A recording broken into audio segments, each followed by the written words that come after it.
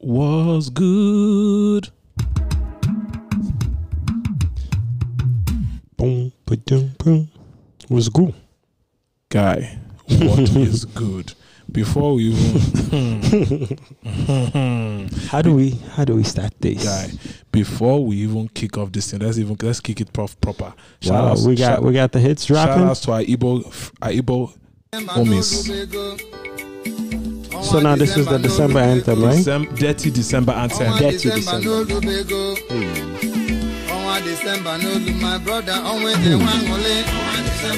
If you're not doing the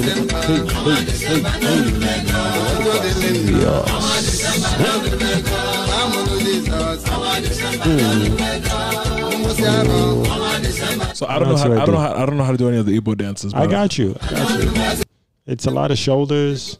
Gotta have Megan like knees because you gotta bend and then you gotta have sturdy and then just pop the shoulder. Nah, shout out to all the old Igbo homies. Okay. Shout out to, can I say this? Igbo people be going back to the village. I rocks with them for that. Because Yoruba people, they enter Lagos, they do Dirty December and catch flights. Is it true? Igbo people go and see grandma, go and check on the house, you know. It's true. I big up them. We have to shout out Tony Oneweek for the Onwa December joint that we just played. Detty December anthem. December anthem. 21 week, Igbo champion, Egusi peoples. Ofinsala peoples. Well done. See, go Ted. Oh wow. You have to know. You know it go Ted too. Amy. Wow, you have not chopped life. Wow. Uri Ewure. You have not chopped life. Uri Ewu. No. A man that doesn't chop life is being chopped by life. You are the Isewu vibes. I see you over there. Shout out to, wow. I don't know what you said, but it looks like a goatish very thing to say. You know when you don't understand what somebody's saying, but the energy. You can feel the energy. You just did that. You're an onyeshi. That's good. Back to sender. Was the energy positive when I said that? Money back to sender. I try to just get that through. Back to sender. Anyways, what's good? How was your week? You know what? My week was actually very good. We're gonna start this, Matt. Very civil. Yeah, it was good. Did you do anything? See anything? Hear anything? Why would I see anything? I don't like a movie or show. I saw some tweets. That's actually good that you brought that up. I saw Queen and Slim. Did you see Queen and Slim? Queen and what? Queen and Slim. Okay. What did you think I said? You said swim. Wow. What? I didn't say that. Like swimming with the fishes. I thought you were going to make an Irishman reference. What? Oh, I saw the Irishman as well. You saw the Irishman? Okay, so what do you want to talk about first? Irishman or Queen and Slim? Actually, hold on. Let's start with Irishman. We're being rude. We didn't even say what's up to our listeners, our fans. Oh, we said what up. We didn't give a special shout out to all the people that eats, Oh, I thought we're gonna. Okay, we're gonna ease into this. Wait. We're gonna ease into this topic. Episode Cardi 48. This is episode 48. Those girls wanted to party with Cardi. Guy, diamonds all over her body. Yikes! Wow. Yikes! We'll get to that. Shout out to everyone that has been hammering us to drop episode 48. That's disgusting. I mean, they were. Nobody's hammering me. I am not being hammered. The collective group, not no. They were hammering you. Cool. You are disgusting. I don't want to know. Just know you are disgusting. Jesus is Lord. Yes. Yeah. So we'll start with Irishman because we're not gonna spend too much time on Irishman. It's a book about I guess Jimmy Hoffa being the biggest character. Like fame-wise? Connected to the mob? Yeah. Okay. Well, JFK is in it, but it's really like speaking roles like that. We would say Jimmy Hoffa. Okay, so I really thought The Irishman was interesting because I remember, okay, this is going to sound like a flex, but it's not a flex. I met Martin Scorsese. Oh, nice. 2 years ago. Okay. And he was talking about this film at the moment being optioned at different places. And I know he mentioned that he was talking to a bunch of different distribution, whatever, but Netflix was also under consideration. So I'm happy that they decided to go with Netflix. Why is that? I think it had to do with freedom, creative freedom. And they offered a wild bag. No, that's why when I heard that Scorsese was working with Netflix, I'm like, is it a series where he's like, you know what I mean? Like some pet project type thing, but this is big. Yeah, like all the actors, like feels like a last hurrah type thing. So the reason why we even linked, remember at that time I was trying to do the whole screenplay thing. So I happened upon a fancy an event. It was a divinely set up meeting, Shah, where I was eavesdropping in a conversation with one of my colleagues at the agency I was working at, and he mentioned that Arnold Scorsese was coming in to speak at one of our internal corporate events. So I kind of finessed my way into that event and used my time at the end to have a conversation with him, and that's where I learned that I wasn't called The Irishman then, no, but I knew it was a mob movie, and he said it was going to be very similar to The Godfather and all these different, movies that we grew up watching. It was well done. It was a really, really well made movie. Certain scenes were weird, like De Niro kicking, looking like an 80-year-old man, but he's supposed to be like in his 40s. Then it was a little weird, but it was really, really good. It kept me engaged. I had to watch it in bits though. Did you grow up with any people? I mean, you were in. This sounds illegal already. Well, I'm not going to say any incriminating stuff. Okay. In the Bronx, there's a lot of Italians there. Oh, wow. So I'm saying, do you have any Sicilian?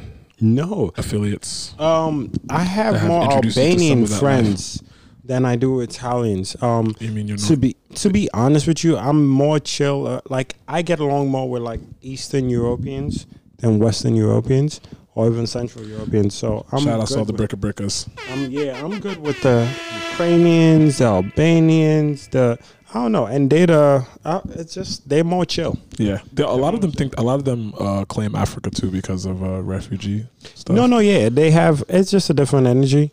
Obviously, they're still, it's a different background and different outlook in life. But I got along with them more. There were more Albanians in my high school than Italians. There's the Italian neighborhood by like Morris Park in the Bronx, but I'm not around there much.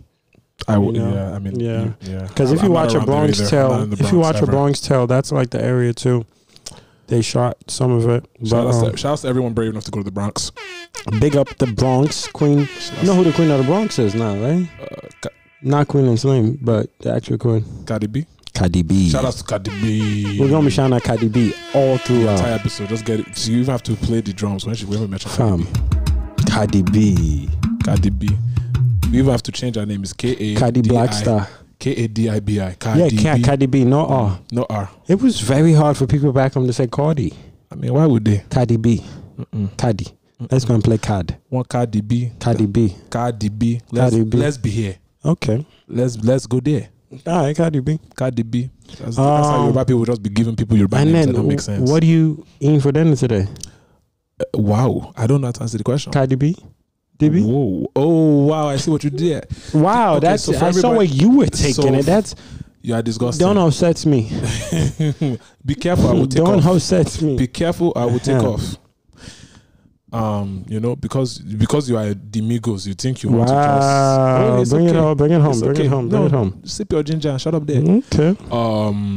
Yeah, Irishman. I grew up around a lot of my affiliates. Would you like to say any names? I'm not gonna incriminate myself or anybody that I grew up with. But that stuff has always kind of fascinated me because when we talk about like Nigerian underworld stuff, like that stuff isn't unfamiliar to me because I grew up around a lot of Italians and Irish that were in similar lifestyles. Energy? Yeah. So although I was never connected to any of that stuff, 100%. None of my family was ever connected to that stuff, just for the records. What? You get your phone tapped tomorrow. Pull up, tomorrow. I just want anybody listening to this. I had nothing to do with this. Guy. That's okay. Shut up, okay. there. You had mob friends, mob ties. You have mob ties? Here, man. Shit, I'm saying. That is the answer to that question. So you don't have mob ties? Do me a favor, please. Say no. Say I don't have mob ties.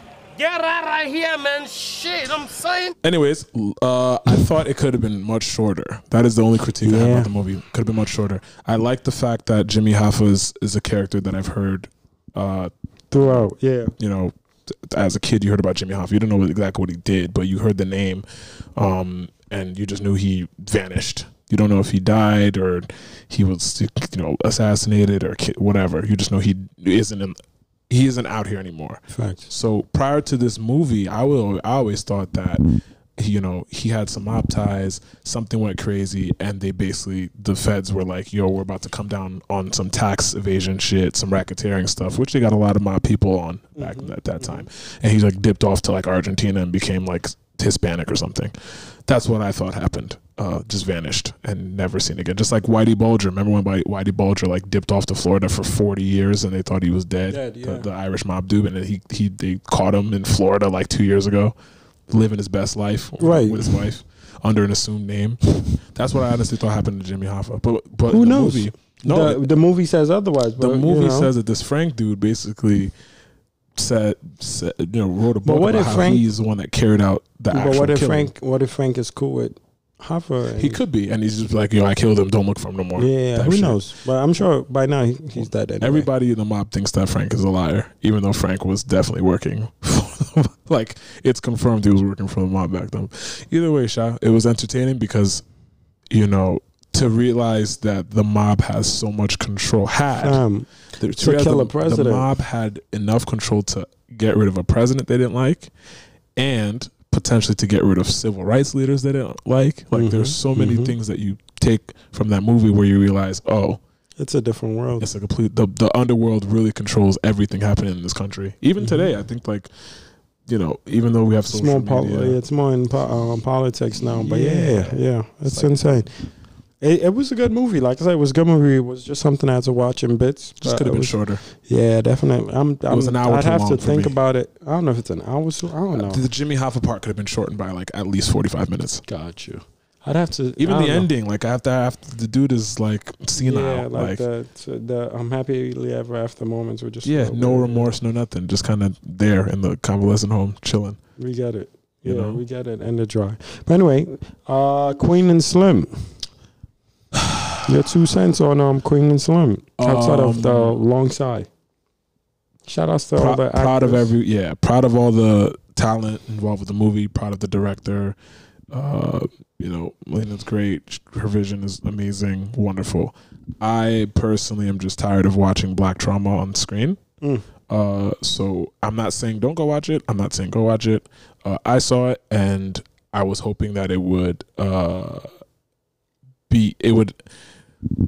I was hoping that it wouldn't make me feel like it was only highlighting black trauma, basically. So it was entertaining until I felt like it was draining in that way.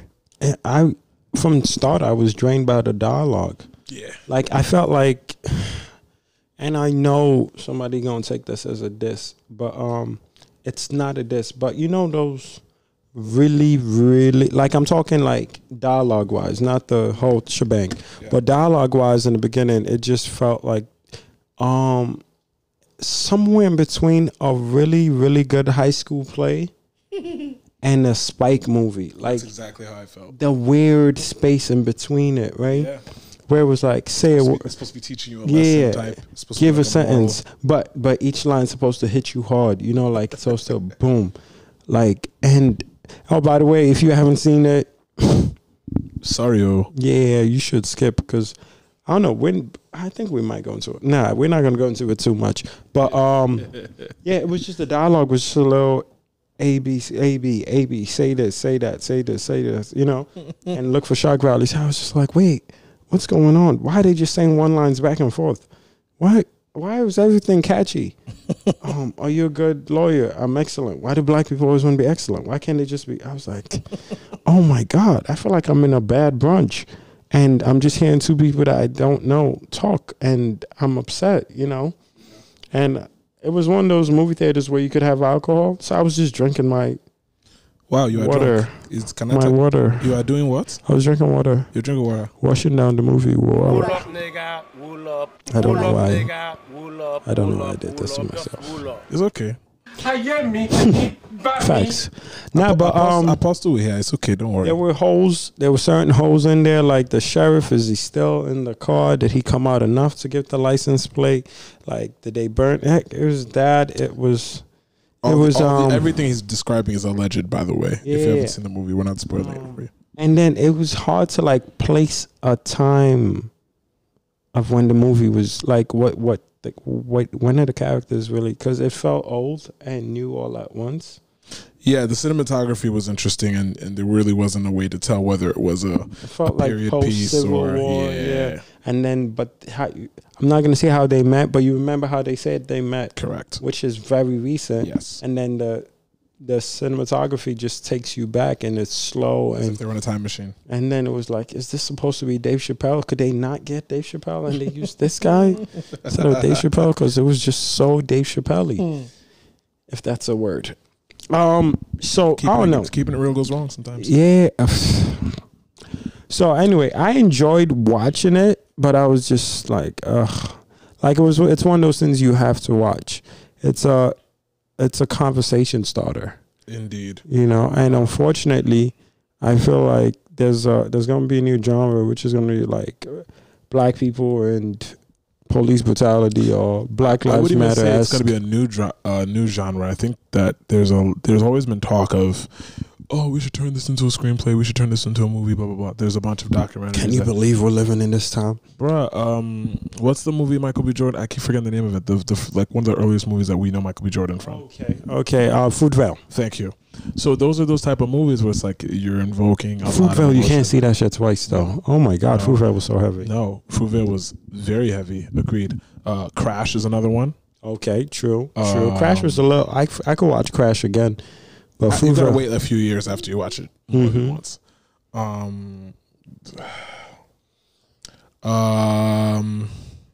Yeah, there's a few of them, but definitely I call it trauma porn. No, I totally get that, and I know we're gonna segue soon to other movies coming out, but yeah, I just want to see. It's a little. Sorry if weird. everybody can hear me drinking this Bisap. Okay, It's definitely hitting. Zobo teens.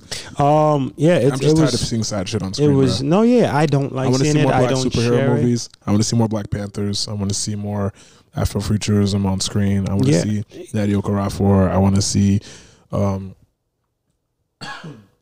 want to see Children of Blood and Bone on screen. Facts. Shit like that. No, yeah, I think black trauma is a big thing. And the whole white savior being involved is also a thing that happened in this movie a little bit, which was weird because it just felt forced. We don't need to see Scarlett Johansson saving anyone. Good.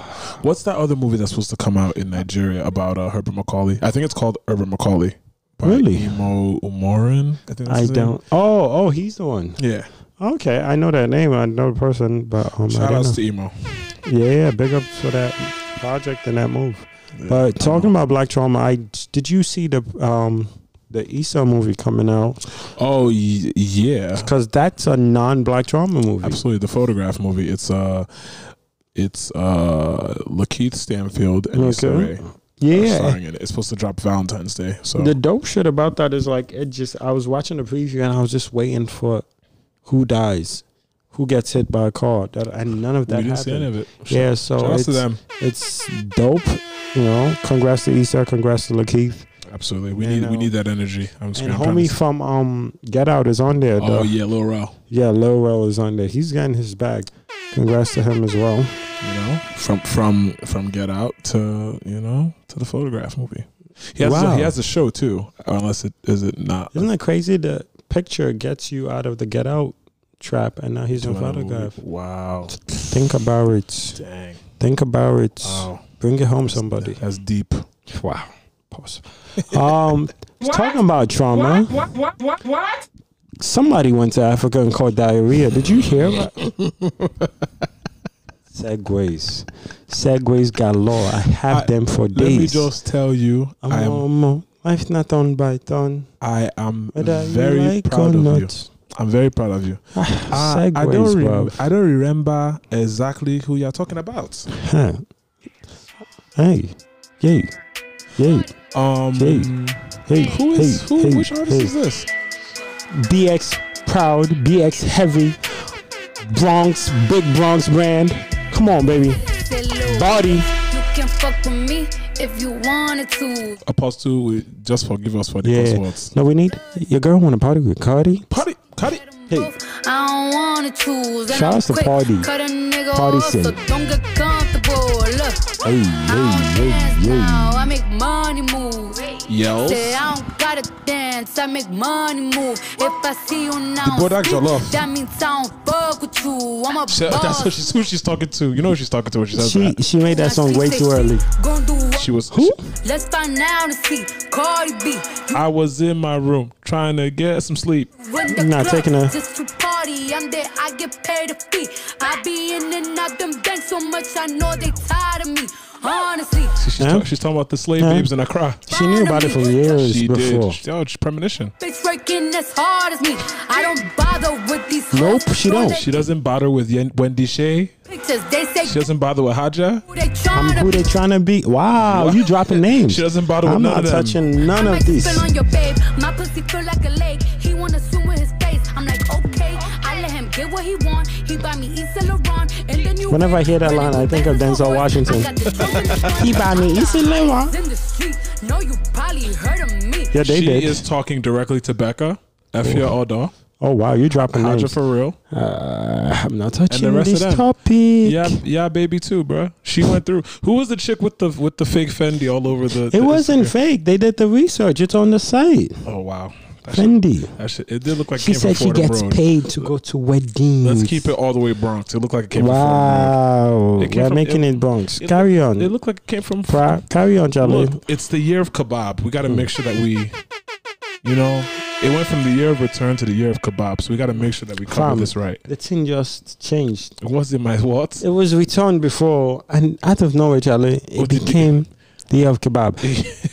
Like, let's go through the timeline. So Cardi lands in Nigeria. Us talking about this. We're honestly, just is just the tip of the iceberg. is the say it one more time.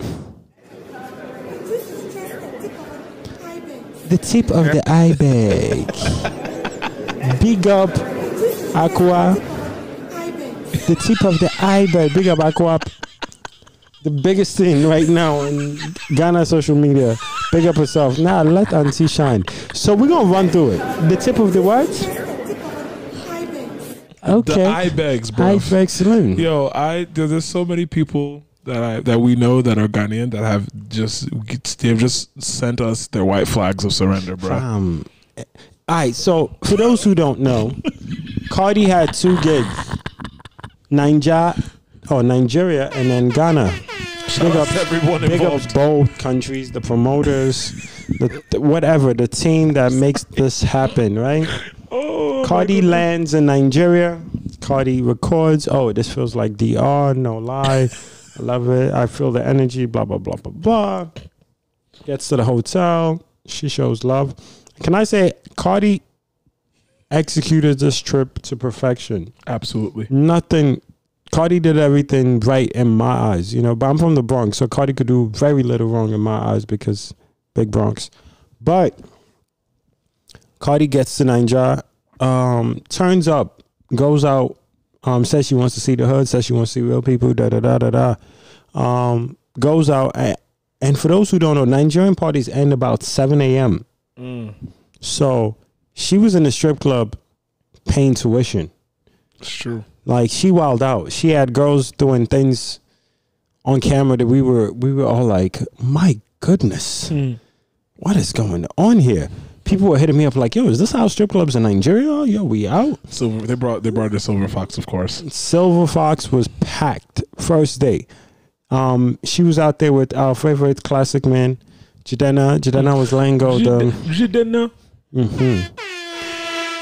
Jadena was letting go of them singles or whatever it was. Cardi was going through them singles as well. It was a fun night. Next day, I think was Cardi's show. Before that, she hit up like a kid's home for like adopted kids. Oh, and all that. they brought like Pampers. They bought out a store, took it out there. Beautiful. Lady sanitary products. Yeah, beautiful. Shout out to Cardi for that again. Then she had her show, her concert. And after the concert, Cardi said, I'm about to go take a nap and come back out. Because she was just enjoying herself. Came out again. I think this one, Burner, Tiwa, Zlatan. Davido sent her a bottle. He couldn't make it. And she said, I'm going to drink beer, but I appreciate the champagne. And then she got wasted. She got wasted off the champagne. Whatever it was. So she got to Ghana. And now if you know the history of Nigeria and Ghana, you know we like to talk smack to each other. It's true. So she got to Ghana. Ghana's airport is beautiful. Yeah. Better looking than Nigeria's airport. Shout out to that tourism budget. Yeah, Ghana has put in a lot of work in making Ghana look good. Yep. And it looks very good. Absolutely. I was watching the snaps like, oh, they about to blow this out the water. Nigeria's gonna look like, wow, they about to do what? Blow this out the water. Guy. Okay. What? Sorry. It's okay. So Ghana was looking good. Get to the the hotel. Mm-hmm. Bruh, Charlie. It was a beautiful place. In fact, it looked like one of those ranch houses. It had everything on one floor. Goddamn, everybody was on. Like it had the room connected to a room, connected to a walk-in closet, connected to the bathroom. Manchfontaines on one floor. I was like, Charlie, this is amazing. That's well done stuff. Wow, you don't know about it. Heck. You don't know what's going on. So that happens. And then we don't hear for Cardi for a minute. Cardi's not posting because Cardi's either on a story or, posting some shit. Cardi's not posting for a minute. I was like, oh, okay. She was just partying last night, so she probably shut it down to rest. And then social media went nuts. A whole bunch of people we've never seen before. But I'm not tapped into Ghanaian entertainment. You don't know why it's going on. That's what the issue was. She got to Ghana. That's exactly what the issue was. She got off the plane. We're going to drop that at the perfect time. So aunties pulled up to the hotel. I want you to know this. Like, before the aunties put up to the hotel, Cardi posted one picture. The picture she posted, she was in a kente bathing suit. Cardi was looking like a full snack. Shout out to Offsets. Snack. Is it suit off? I was like, bro, Ghana looking like good on this lady. Cardi, you know what I mean? Cardi be ready to attack. And then we're like, damn, Ghana already won this. This looking too good. And then our ancestors came through like, Ghana must go. From prayer warriors in Nigeria must have been like planning these. Cardi B was in Nigeria. I don't know where all of Ghanaian IG celebs just started going off on Cardi. I saw the meme said when Cardi B was in Nigeria, money, drinks, party, everything full ground, everywhere stew. Then Cardi B went to Ghana to slay in native regalia and eat jollof and kebab. 2 minutes later, Cardi B cannot come out again. Jesus, why? It was quite unfortunate. And he had Offset wife done the purge for Accra. Ish. Ajay. I saw that. That's supposed to be Cardi reacting. Anyway, so back to it. Cardi B finished purging and decided to go meet her fans. I saw the lab coat. I'm not even going. I don't want to attack anybody specifically. I'm just going to tell this tale, and it looks like Tunde is going to be calling people out their names. I'm chilling. I want you guys to know Auntie Ajua. She came out with the a kimono. Go-Go Gadget. Dog, she looked the Go-Go Gadget fit. Go-Go Gadget kimono. Go-Go Gadget kebab. I was about to say, shape of a chicken kebab. Fam.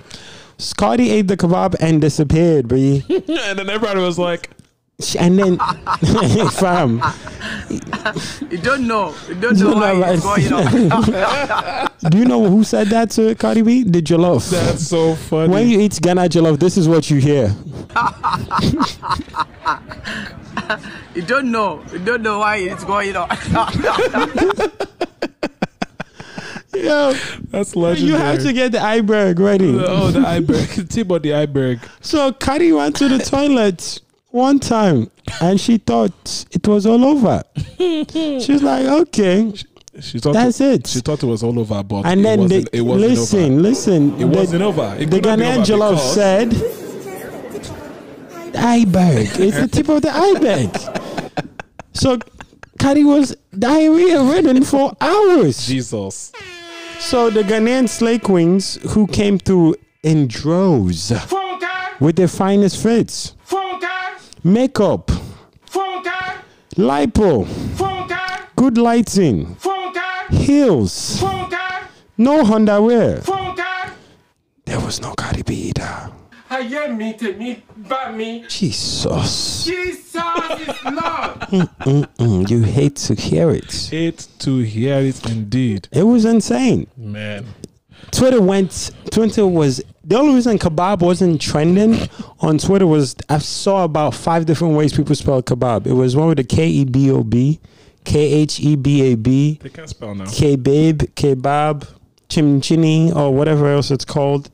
So it was a big mess. The Slate Queens were pissed, bro. No, they were very upset. I thought they were celebs, but the Ghanaian people quickly corrected me and said they're not celebs. They're just people with a good amount of following that do stuff online. And I guess they were looking for content. Influencers. They were trying to, post on the gram that they did Cardi B. It was clear they didn't know who Cardi B was because the way they reacted. Because if you know who Cardi B is, you know you don't shade Cardi B. No. She is not above going on a story and telling people about everything, and she did.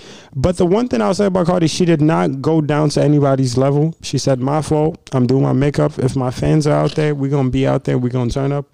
And then she did. Yep. And she ran into an acrobat. Shout out to Accra. Tip of the eye bag. It reminds me of when Nikki said, it's time to put the on your sideburns. Wow. That's all I could think when she said iBerg. When she said iBerg, that's what I thought of. You got to remember, she did the spin like Nikki did when she said, y'all bitches don't even know how to spell. Remember that? When she was spinning and right in front of the airport? I don't remember that. You have to do it. Listen, you don't know about it. Basically, did you see Cardi responding to all the joints that were trying to basically... Please, share that with the good people. Cardi responded to Moesha, Becca, Effia, Odo, Haja for real, and a bunch of other quote-unquote influencers in Ghana that a bunch of our Ghanaian friends have even reached out to us to say that these women are not really anything important. But... they think they are, and Cardi set the record straight about what happened. So, here it is. Females that they supposedly are from here, and I didn't know that. But let me tell you something. When I was around the pool around 3 p.m., which was the time supposedly that the meet and greet was going on, I was in the pool, and the same girls that are talking shit about me on live, talking about I'm this, I'm that, y'all saw me around the pool. And it was around the time of the meet and greet. So if y'all see me around the pool, right, and I'm chilling, instead of acting so stush, why don't stush and staring at me like if I have a piece of fucking shit on my motherfucking eye. Why don't you go up to me like, hey, what's up? Welcome to Ghana, this and that. Welcome to Ghana, welcome to this. Do you know there's a meet and greet going on? So I could be aware. You know what I'm saying? If I was aware, if I would have known, I would have been like, oh shit, well, I'm going over there. She has a point. Listen, where I'm from, do you know what they call these people? Do you? I'll tell you, they're called local champions. Wow, shout out to them. Local champions. There's always those who are big in their space, a couple, oversized in their area, and then they just think like the reaction to not Cardi B not greeting you or saying what up to you just shows who you are, and Absolutely. They dropped the ball. And I think what we have to realize now is Ghana as a country is ready for December, but the people are not ready. No. And they have to and that's the difference between Ghana and Nigeria to me. And I know we're about to call Eche. We're going to take a break before we call Eche. Okay, let's take that break. But no, you're absolutely right. And this is I saw this Grace the Timeline as well. I saw people basically talking about how these back to December Ghana trips really benefit the diasporans more than it benefits the local people. Yeah, I saw that, but I still think there's certain businesses out there that'll win. Hopefully it's not all diasporan owned businesses, because I know a lot of people going back home and starting businesses, and it doesn't necessarily affect the economy in a way where the locals are winning, but hopefully it does. Accra is a tight-knit city for the most part, even though I've heard the president of Ghana has been doing a lot of things that's been benefiting people coming back. That's President Nana. Shout out to President Nana. Yeah, he's been doing a lot to get people to come back to Ghana, but hasn't necessarily been doing much for the locals. So we'll see. But like I said, I think the country's ready, the people aren't, and I think that's the difference between Ghana and Nigeria. Nigeria, the people are ready, but the country isn't.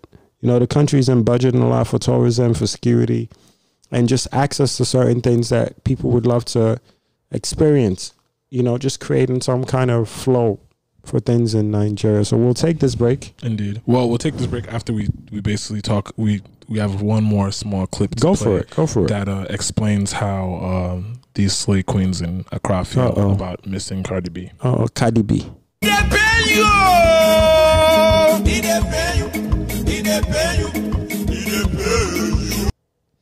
Yeah, they're pained. I just want them to, you know. Again, this is all Sunday.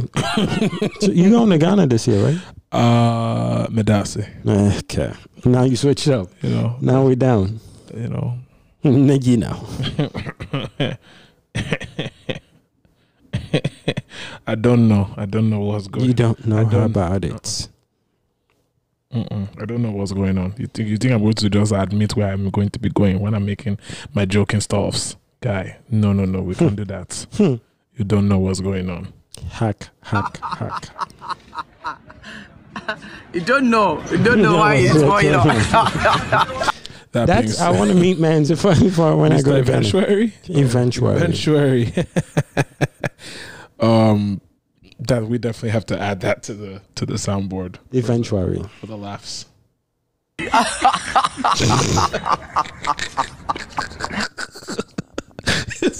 Man, them laughs with his soul, bro. It sounds like a studio laugh. Like it sounds made. It does, man. It's so funny. All right, a quick word from our sponsors.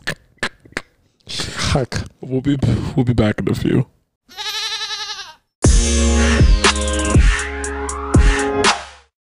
All right, we're back. All right, cool. Now we should hit up our resident troublemaker. This is our favorite Ghanaian Nigerian. One of our homies that basically kicked off this whole Cardi B in banters. Yeah, he kicked off all the jokes. Honestly, I saw.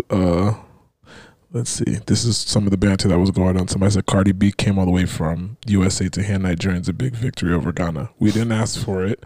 We didn't see it coming, but it's a big win and a clean sheet. Me and the family are now Cardi B fans. No, she took care of business. Took care of business for us. Imagine Davido, Wizkid, Burna Boy, Tiwa Savage, and Olamide going to welcome Cardi B at meet and greet. Laugh myself. I couldn't even imagine that. Couldn't imagine Whiskey at the hotel lobby saying Yaga. God forbid. Or is it Zagadat? Zaga B. Nah, bitch, my stomach is fucked up. Bitch got some motherfucking diarrhea. I know what the fuck I ate. I know what I drank. I know my what stomach she messed is. up. I Y'all know thought I what was she drank. fucking canceling people and shit. Yeah, I'm on that live. I don't give a fuck. Nah, because these Ghanaians were coming at me. They said I was lying and shit, trying to act Hollywood. No, bitch, my stomach fucked up. Shit. I know I don't play that shit. Nah, let me finish shaking this shit. Bitch, got some motherfucking... With her dudu or shoe in her hand. Ghanaian food really gave Cardi B diarrhea and left her stuck in the toilet. Nigerian Jollof came through with a last-minute goal at the end of the decade to secure a big W in the Jollof Wars. It's so crazy because it's not that deep, but it's also very deep between Nigeria and Ghana. It's all jokes and there's just a hint of seriousness. And then the best part was the lights going out in Ghana when she performed. Dog. So the stage lights went off at the Cardi B show in Ghana. This guy said, after consulting VAR, 80 goals added to the 100 Nigeria scored. Bonus points as it stands. NEPA 80. Nigerian Jollof 50. Nigerian celebrities 50. Nigeria, who tripled captained NEPA, should get chieftaincy titles. They're basically saying that they sabotaged the Ghanaian. I'm telling you, prayer warriors were on their job. We're on their dean. Cardi B started purging after eating Ghanaian food. Ghana 0, 1 Nigeria. Ghanaian celeb rolling on the floor like they were doing deliverance for her. Ghana 0, Nigeria 2. Electricity couldn't come on right before Cardi B's performance. That's a hat trick. Game is over. Dog, that is hilarious, bruv. All right, we got to call Ichi now to get his side of the story because, this is actually hilarious.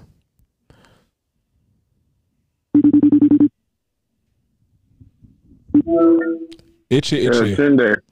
We got HA was good. HA rates. HA and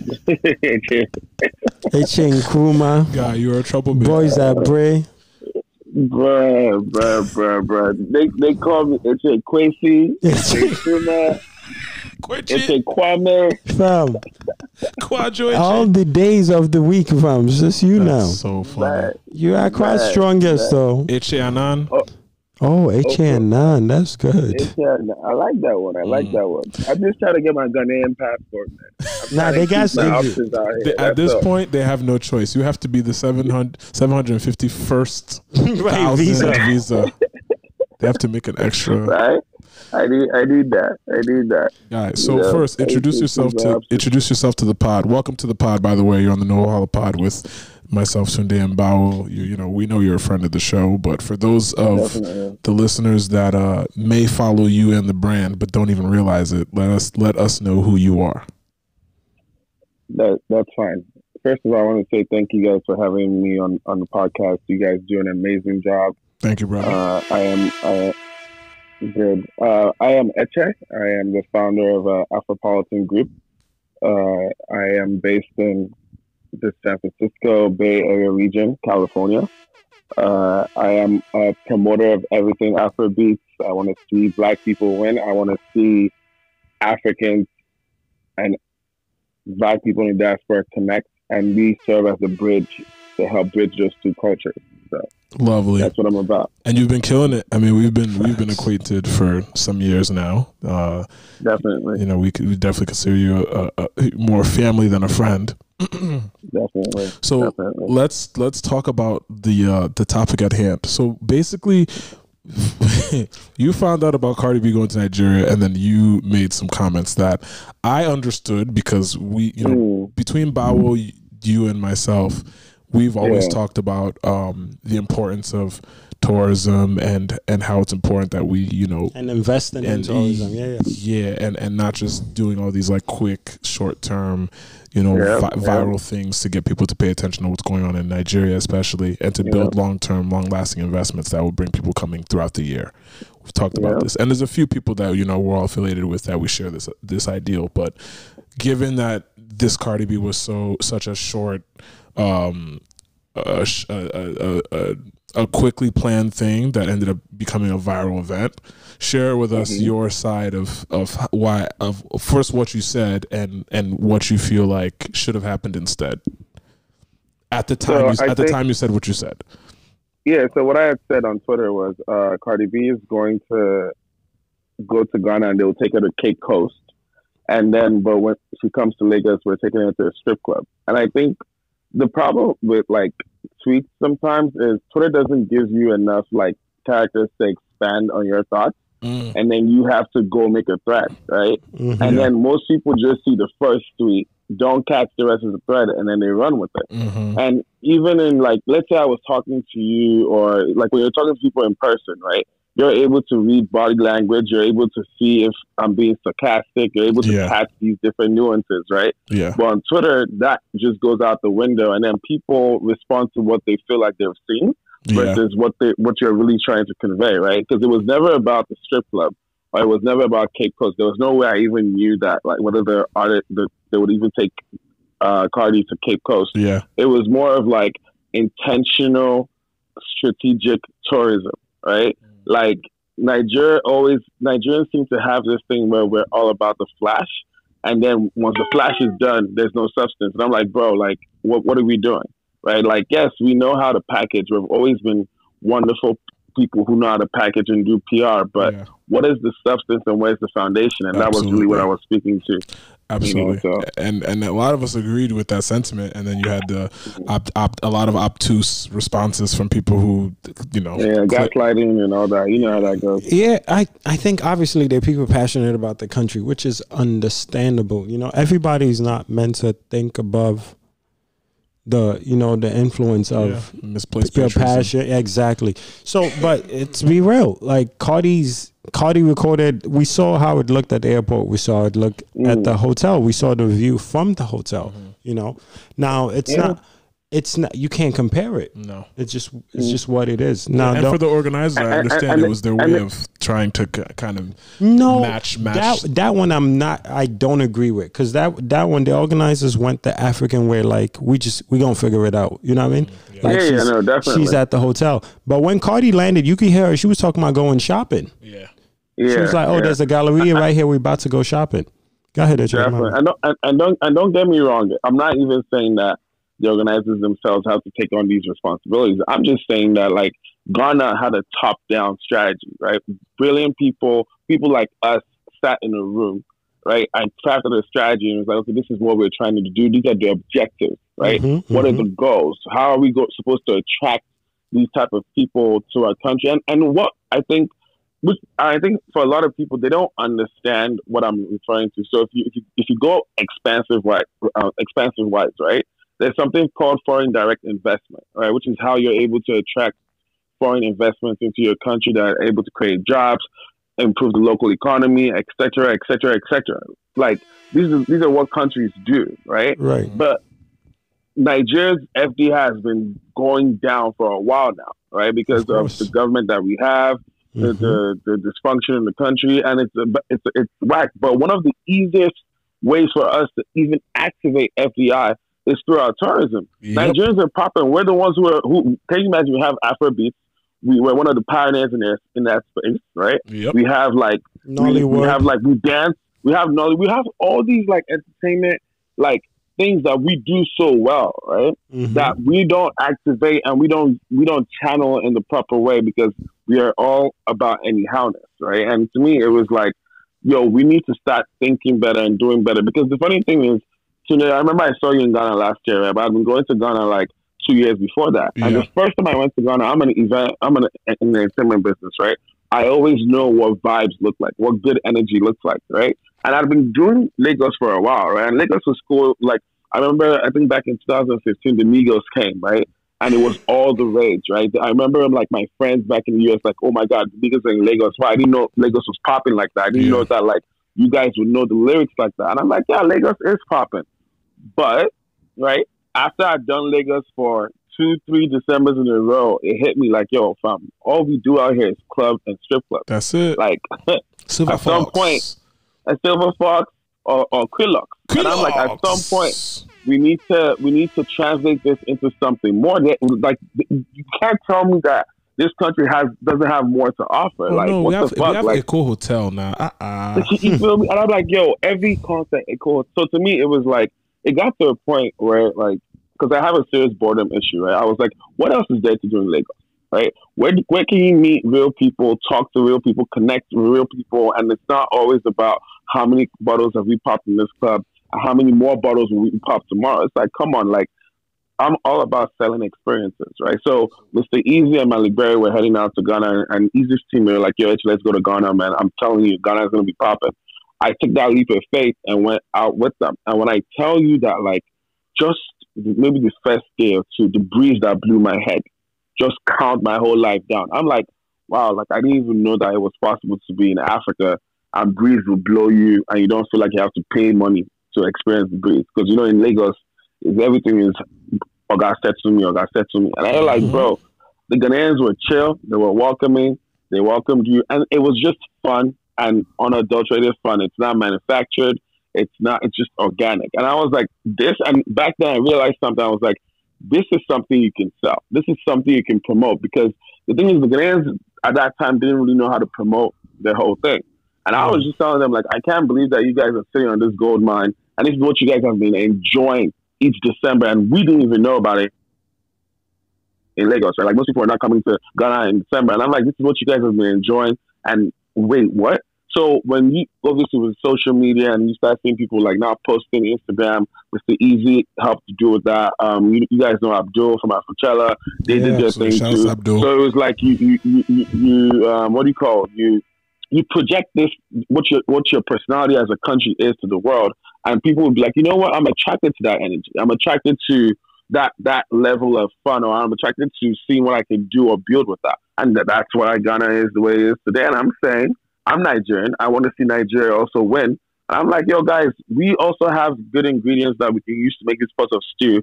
Why don't we come together and do the same thing? But the problem is with a lot of Nigerians is they all know that there's a problem, but it's almost like when you compare that, because the way I am, right, today, me and you have this conversation, is you look at people who are doing the things that you want to do and they're doing it right, and you're like, okay, cool, how can I, learn from them, right?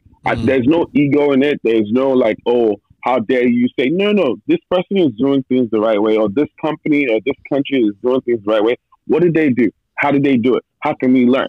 That's how you move forward. But with Nigerians, it's almost like as soon as you say compare, they feel like you've compared them to Ghana or compared them to South Africa. It's like that's what the conversation should end. It's a diss, yeah. Now, it's a diss, and I'm like, I don't understand what that mindset is, because I'm not dissing. Even through my tweets, it was not about dissing. It was just more of like, hey guys, this is what this country did. This is what we can also do, and we can move forward from there. But if the conversation gets shut down from the minute you talk, it's like, come on. I think you're also forgetting that for those of us that were kind of raised in the diaspora, our communication skills are a bit different. Our perception is a lot different. Our viewpoints are a lot different. I know that people back home kind of look down on that mindset. They think that we have like an ego, or like we're a little conceited when it comes to that type of stuff. But the way we're able to have these types of conversations and be a little bit more logical about long-term wins versus short-term wins, I think those are the differences. And you have to think about it. In that part of the world, they have to think short-term gains because they're trying to feed their people now. We have a little more cushion for the most part. A lot of us in this side of the world have a bit more security to be able to plan long term and to strategize for long term wins. I think. No, I agree with that. I agree. I think we're in the why not mindset and they're on the why mindset. Correct. Right? Because they have to justify every dollar or naira spent on that side. Not only that, I think a lot of times, right, like H said, for people to change, they would have to admit there's something wrong. And we're all having a hard time, like just Nigerians as a whole, saying, yeah, this is a complete like mess up. Let's try to fix things. I remember when Easy said Nigerian artists are getting vibes from Ghanaian acts. Bruh. It was a total mess. Like it almost derailed this whole career just from saying Nigerian artists are listening to Ghanaian artists and liking what they hear, which is nothing wrong. So Nigerians feel like they have to lead in everything. And even when they're not leading, it becomes you're only leading because Ghana is smaller or this. But I think those who have exposed themselves to both countries agree with what you're saying. Burner had a whole interview where he was bigging up Ghana, and he said he enjoys staying in Ghana. That's also the reason why you have Mr. Easy, who obviously has had access to both countries and can say certain things and big up Ghana in its way and say how it influenced the sound. So I think our big issue, and it's clear, is just this competition we have with everybody. South Africa, Ghana, anything, and if it's not Africa, then it becomes, even when Cardi says it looks like DR, people took beef, they were offended by that. We don't want to be compared. Nigerians have very thin skin, and it's, again, I think it's an environment issue. Their environment makes them that way. Everything they have to defend themselves. No, trust me, that environment we're all guilty of it. We all guilty. We all possess it. Let's be honest. I always say that, like, when people say, like, because in America they're like, oh, Nigerians are too aggressive. I'm like, yo, you're only seeing 50% of our aggression. Like, we're the ones who have moved out of Nigeria. This is a state. If you're in Lagos and you meet, I'm like, go meet the Nigerians in Lagos and you know that we're the ones who are the nice ones. Bro, like, because we looking at them like they're crazy. So if you think we're aggressive, it's so funny because it's like you guys don't know how much we have to learn as Nigerians when we come out of Nigeria. Because sometimes you be like, yo, like the way that people move in Lagos, you imbibe that like mentally so much that like you don't even know that you might low-key have some form of PTSD. Because when other African countries are like, yeah, you're being a little too aggressive. I'm like, aggressive? You call this aggressive? Like, bro, like I be myself. I wouldn't even survive in Lagos. Me, I would be a mumu. I'll be looking at the ones in Lagos like that. This is crazy. And then you're saying that I'm the one who has an issue? That is wild to me. But the thing is, also, I want to big up Mr. Easy too, though. Like, this guy, right? Like, I remember, like, back then when he first wanted to do his show in Lagos, right? I remember he didn't do that at Echo Hotel. He did it at Landmark, and he did it in such a way that it was dope. It was one of my best concerts in Lagos. And this is like back in 2015.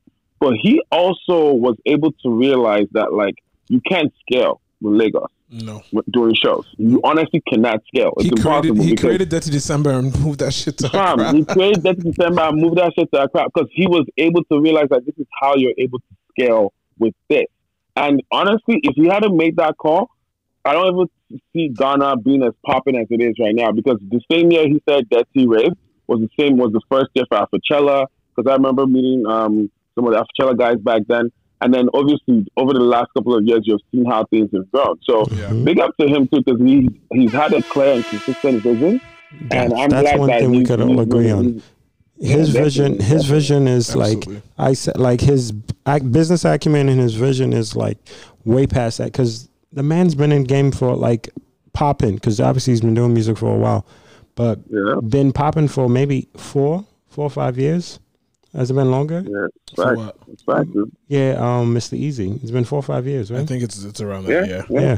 And look how much he's done. Like he went on tour with a whole different genre of artist. He's been out there. He's created power out here, launching careers and all that. So he's definitely one of those gems in our market.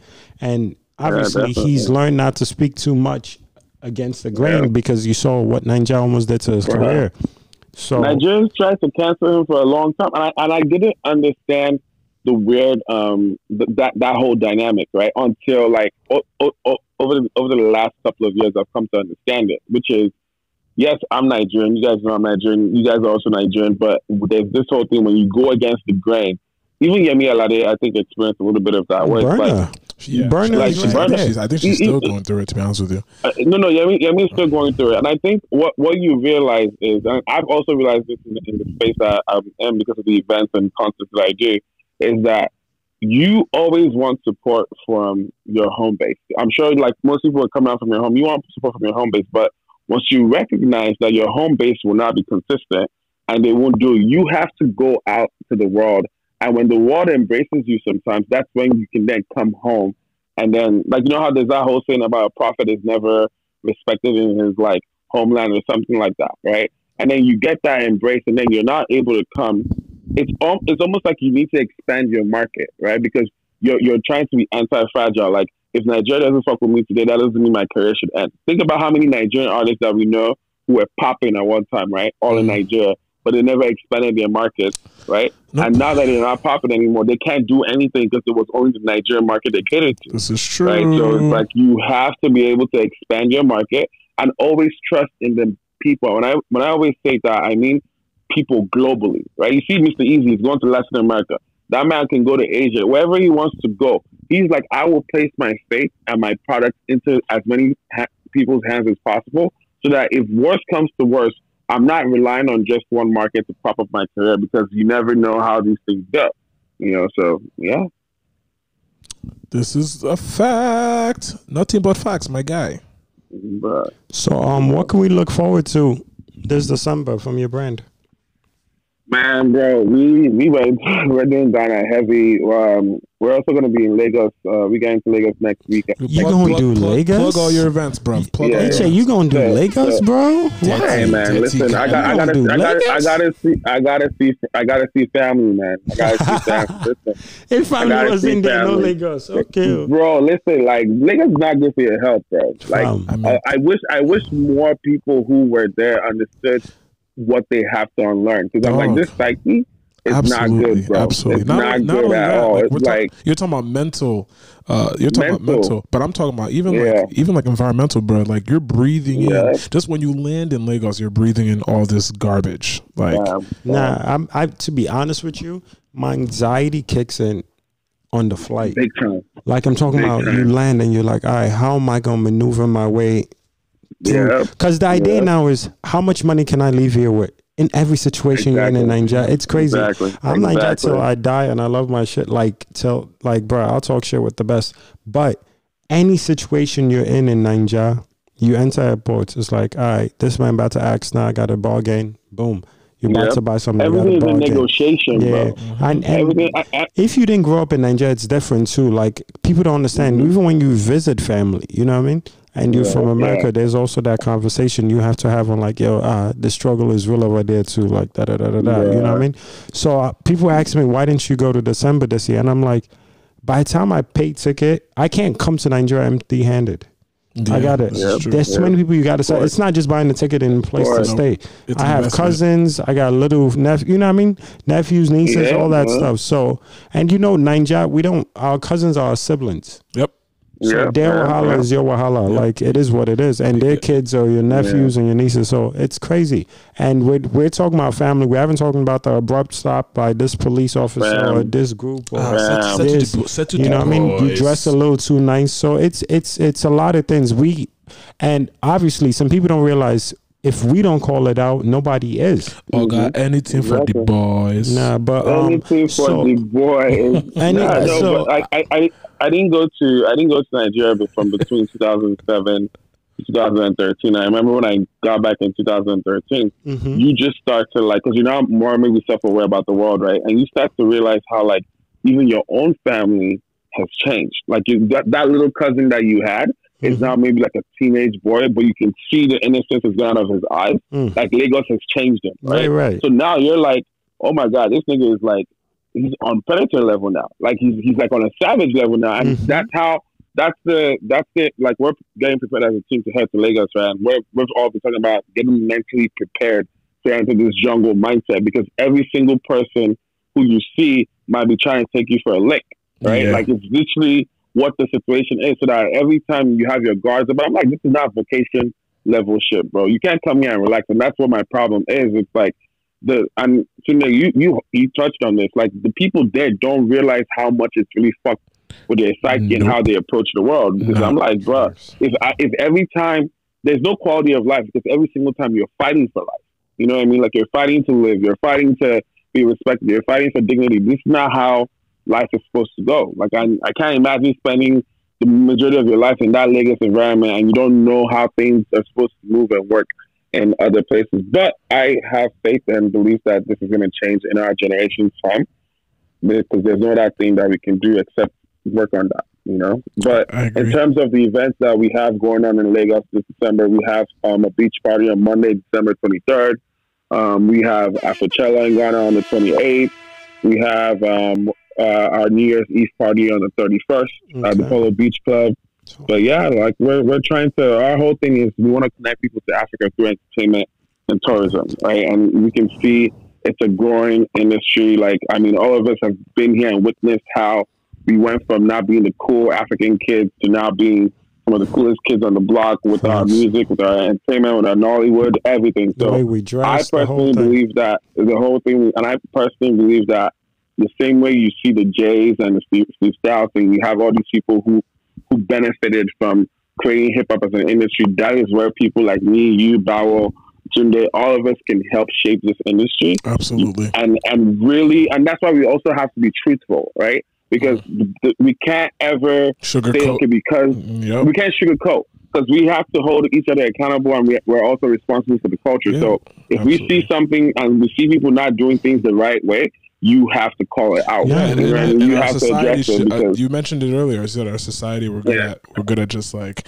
kind of going with the flow, and you know, we see the wrong thing, we kind of just like ignore it because we don't want to shake shit up, and that's why our society there is the way it is. It's well, people are scared. People are scared. Yeah. To quote HA's favorite rapper, you remember when he did Death of Auto-Tune? Like, it was it was like, everything y'all doing, I think is corny. When he did Change Clothes, it was like, I stop wearing your... So there has to be that group of people who are okay with, you know, speaking out. And when you speak out and people don't agree with you, it's not a bad thing. I think people have to be okay with the fact that people are going to be uncomfortable with you. Most of the people that are praised today, the fella that everybody loves, our parents didn't like him. Yeah, our parents hated him. After he dies is when he becomes the black president. I was in Nigeria when fella died. Like, everyone mourned him, but when he was popping, when he was playing music, smoking igbo, telling people don't go to church or mosque, They didn't like that, but once that's over with, now it's like, okay, this man was right. So it is where it is. Burna Boy spoke out against a bunch of things, did things his way. All right, this man is not going nowhere. Drops 2 albums, Grammy nominated, like, and yo, this man is what Nigeria needs. So you know, it is what it is. I definitely want to big Burna up as well, even though me and him and his team had very business disagreements. But like, that's actually one of the biggest lessons I've learned this year. Is I know for a fact from insider stuff that Burna did it his way, right? Like 100%. There's so many people who try to like manage this man, who tried to tell this man what to do, how he's supposed to go, how he's supposed to package himself. But this man would always be like, nah, this is how I want this thing. This is how it's going to be. And the thing is, like, you actually really have to know yourself to your core, right? Because obviously, yes, there are people who might even mean well for you, right? But it's not for you. So if you're not authentic to yourself and you don't really know what you're about, you might just see yourself going in any way the wind is pulling, right? And I'm very proud. I saw Burna perform over here in San Francisco. Like, bro, I had like white people in front of me, bro, singing this man's lyrics word for word, crying, bro, crying. And I was just like, this is what our music can do. And this is why people like us who are cultural curators need to be able to, I'm not even saying we shouldn't even act as gatekeepers per se, but we need to act as people who hold our stuff to the highest standards, right? Because people think that things are inevitable, right? Jazz used to be popping, now it's not there. The blues used to be popping, now it's not there. Hip-hop has been here for the last maybe 20, 30 years strong, but it doesn't mean that it might be here for the next 30, 50, 100 years, right? So you have to guard this genre because this genre is us, it's for us and by us. And it's something that I believe that it can be one of the sectors that helps bring our people out of poverty, man. So that's why I'm very big on making sure that we do these things the right way and we at least hold ourselves up to certain standards, you know? So, absolutely. Yeah, man. So before we continue, let's take another quick break so we can get our sponsors out here, you know what I'm saying? Gotta keep these lights on, you know what I'm saying? So we'll be back in seconds.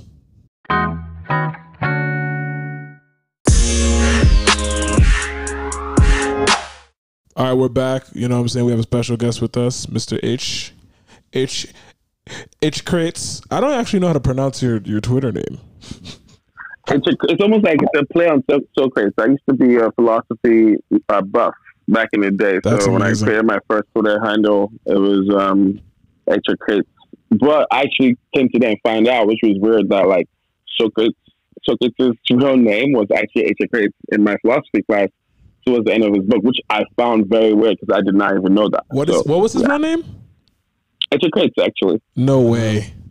I swear, like there's literal, like at the end of like one of the Plato's books, the main book, literally it'll say H Crates, my friend. And it was like, wait, what? Like I remember I used to keep a screenshot of that whole thing every time to show people like, no, seriously, like I did not even know this, but this is really what it is. It's right there in the book.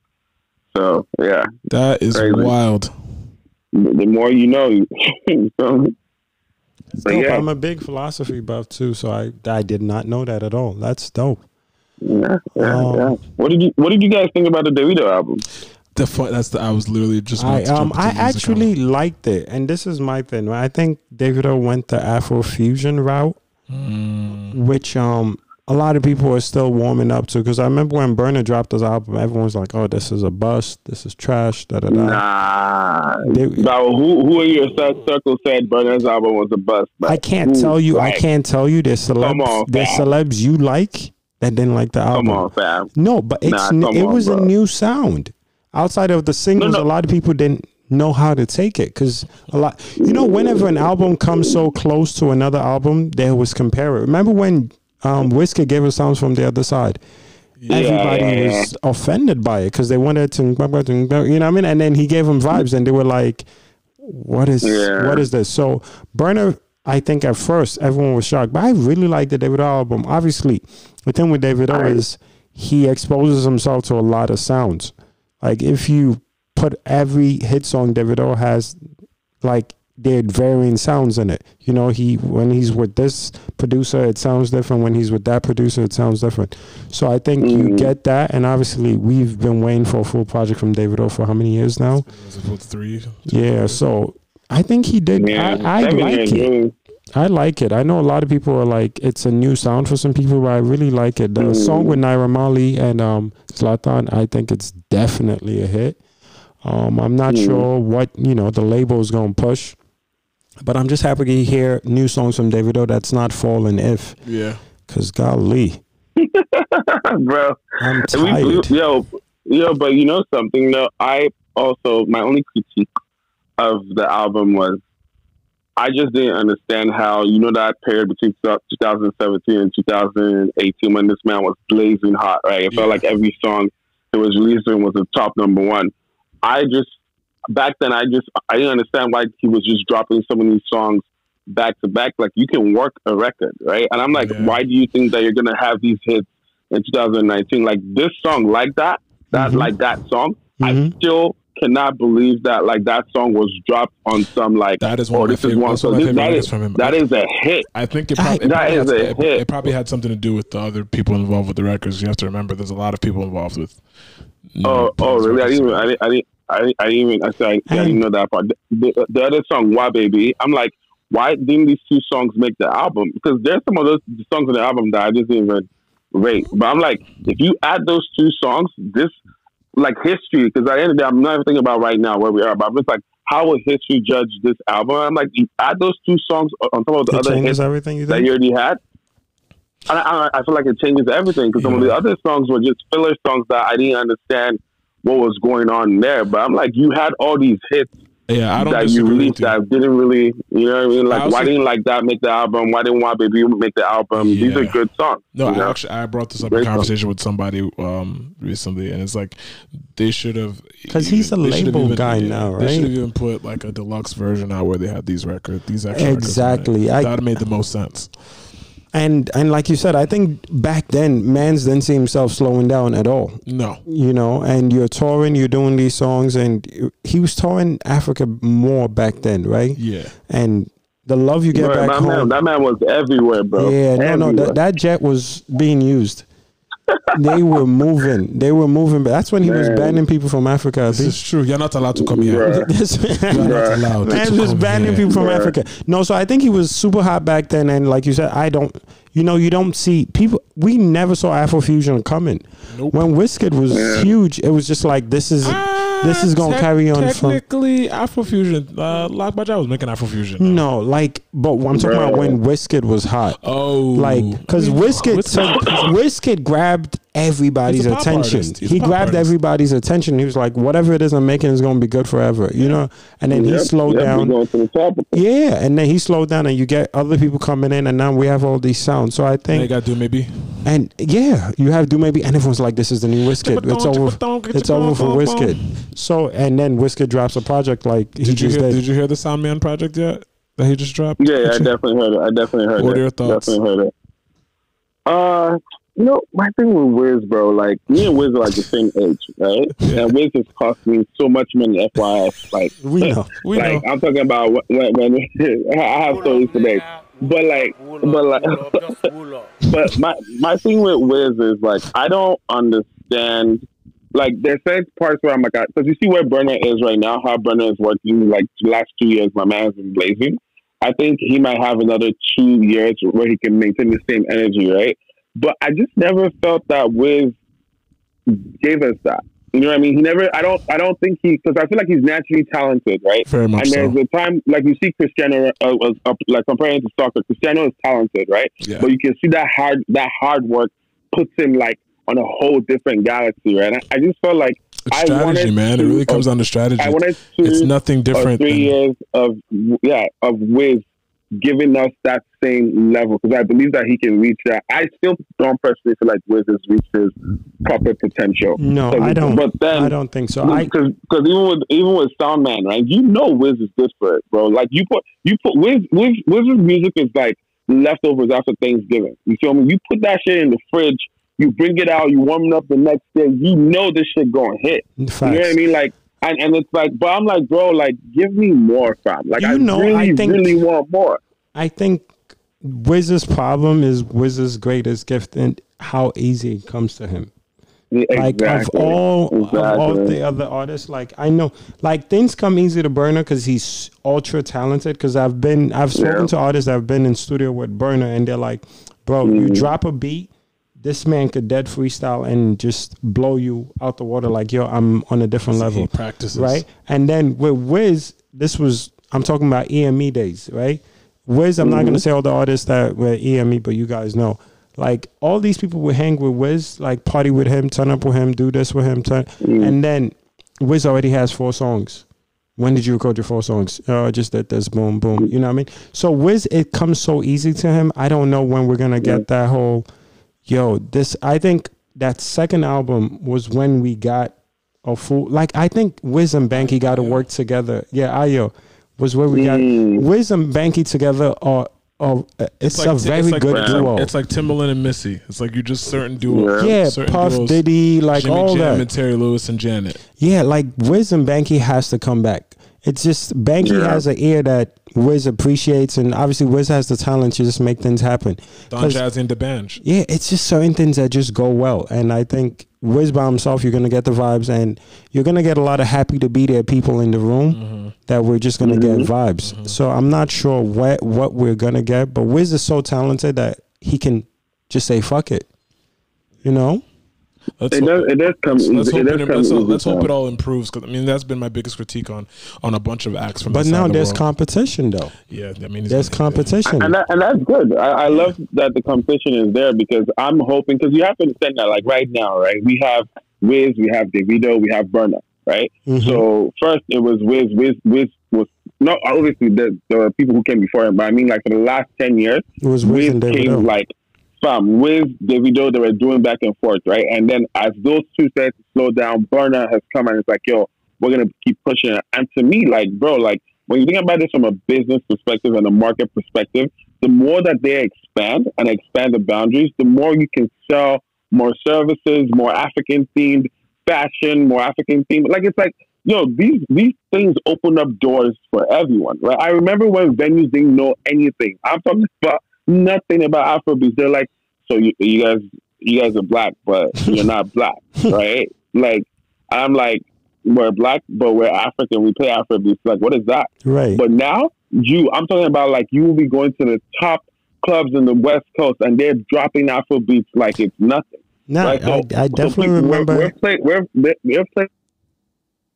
Hello? In a role, and all of us have played a role in expanding this. Yeah, can you hear me? Yeah, you're good. Can you guys hear me? Yeah. No, all of us have played a role in expanding this. I just wish that, like, every time Wiz drops a project, I'm like, yo, Wiz, man, like, take me back to that superstar feeling. Because our generation, or at least my age group, I know that we grew up with Wiz. I remember when Wiz came out. I remember where we were at. Wiz allowed people like me be proud to go out to anywhere and promote. Right? It was like, yo, Wizkid got us on the music side. We're gonna get them on the promo side. Like whatever African shit is going on, we're here with it, right?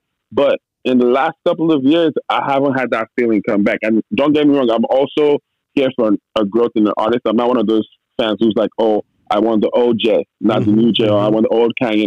I'm like, no, I just want to see growth because we all grow, right? That's one of the reasons why I don't even listen to The Weeknd. Not to go off point, but like, I'm like, bro, how can for the last 10 years, bro, when I was a fuckboy, I was listening to The Weeknd.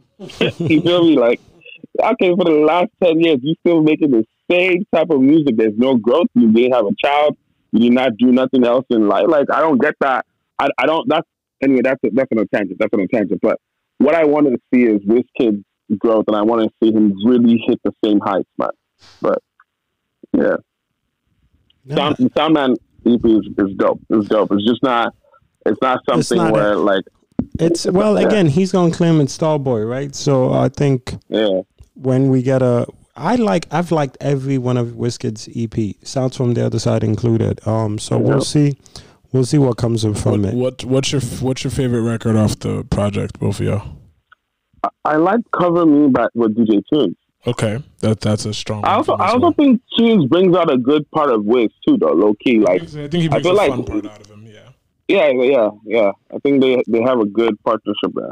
My favorite is the one with Chronix, the first one, Jam. Jam was a beautiful way to start the project.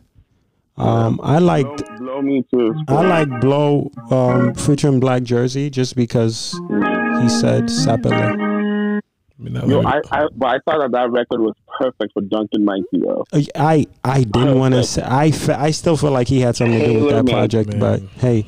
Yeah. Hey. Nah, that was a Duncan Mighty song. Yeah, that was a Duncan. They probably removed my nigga from that song though, but it is what it is. I wonder if the son of PH? Where does he say he's from? Who? Is it, Jollof, Port Harcourt. That's what he calls himself, right? Like a mighty. Mm-hmm. Oh, Duncan. No. Yeah. Port Harcourt's true song. Oh gosh, there you go. He's starting to start a rumor. No. That's what he calls himself. No, I feel like you're no. I'm talking about your man's talking about. You said he should have been on that track. Tunde's gonna run with that idea, and we're gonna have some man that might have wrote the song. No. I honestly believe when I listen to him, like it feels like a Duncan Mikey track. Joey, I can't. Will have on that time tonight. It's one of those things where. Because, you know, Wiz has been getting accused of doing dirt to some producers of late, right? So I'm like, I wouldn't put it past Wiz to be like, all right, Duncan, man. Thanks for the vibes. Thanks for the vibes. But we'll take it from here, man. TFTV. We'll take it from here, man. I got a guy that can say wine your mouth, too. Isn't that a nice Sapele one time? Say Sapele Black Jersey. Beautiful. We'll use that. To a reference track. Bro. Nah, again, Wiz, this is between Eche and Tune. This has nothing to do with me. I didn't say anything. Hey, I'm just saying what I thought. Nah. The product was really good. I'm just hype. He shouted out my village. When he shot Sapele, I was hype. Sapele? Sapele's your village? Yeah. I'm a Shakiri boy, bro. Hey, I have a house in Sapele that I finished building last month. I thought that was Urubo side. No, Sapele is a Shakiri and Urubo. And Smalley Jaw. I didn't know that. I always thought Wari. No, Wari is heavily Shakiri, but there's really? Shakiri, yeah. I didn't know that. Yeah, the Olu of Wari is a Shakiri.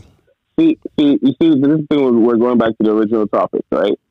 The average Nigerian doesn't know shit about all the other tribes in Nigeria. There's a lot. This is true. I think they're like 200 and something ethnicities in the country. Bro, you can't even pronounce more than 20. Bro, right? Listen. So it's like, how is it possible for us to even talk about the showcasing our tourism and the values and the beauty of our country? Just the average Nigerian in Nigeria doesn't even know it. I will never ever talk down on anybody not knowing Africa because I know my Nigerians don't know Nigeria.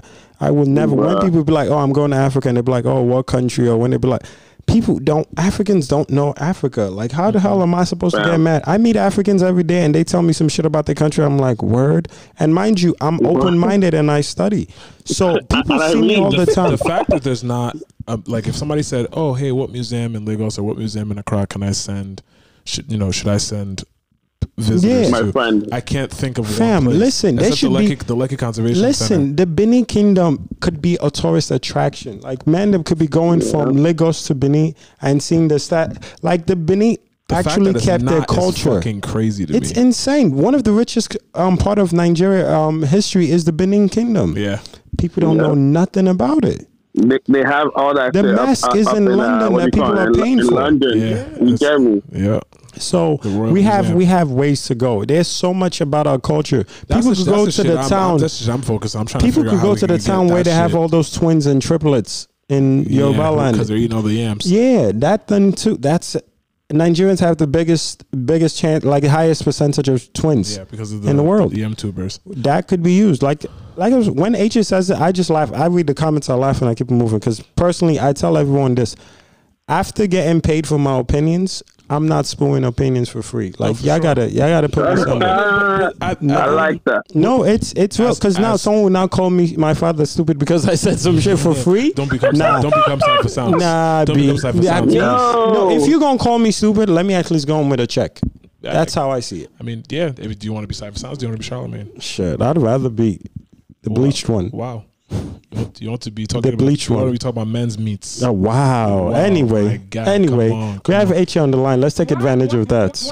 What? And oh no, it's 100%. That's one of the goals. One of the goals for me is to figure out how to again work with like-minded people so that we can figure out how to get this tourism shit popping. That's why I'm like, shout out to Afro guys.